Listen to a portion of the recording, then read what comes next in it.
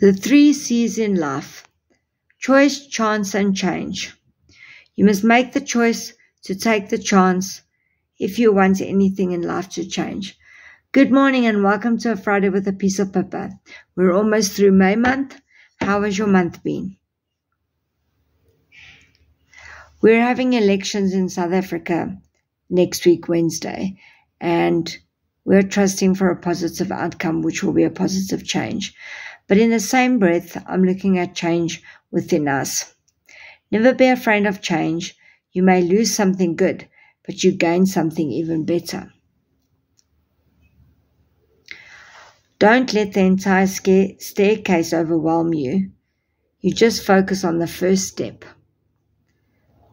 So what's happening in your life where you think you're at a point where you're at a fork in the road or you're at a T-junction? Do I go left? Do I go right? Do I follow the bend? Or do I carry on straight? Here's a quote I read which motivated me more for change. Always stand up for what you believe in, even if it means you stand alone. Fight your battles through prayer and win your battles through faith. So there's lots of things we can look at. Baby steps. I always say baby steps. I think that's my go-to at the moment. But when you need big change and drastic change, I think we need to step up and pray. Step up as a family. Get a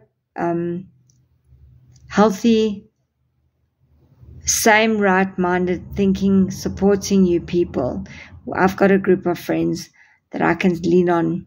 Very few, but very lean on. And I know they've got my back.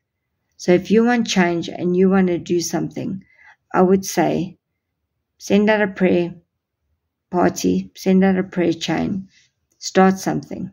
But nothing will change if you change nothing. So so the change starts with us. But as for us in South Africa, may we have a blessed and peaceful election. May everyone inside them decide where they'd like change and what they'd like change. But as for me, this is the end of Friday and the end of the week. Let me correct that.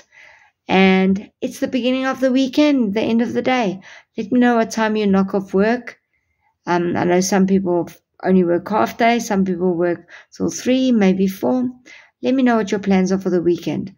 I'm having downtime. The last 2 weeks have been crazy.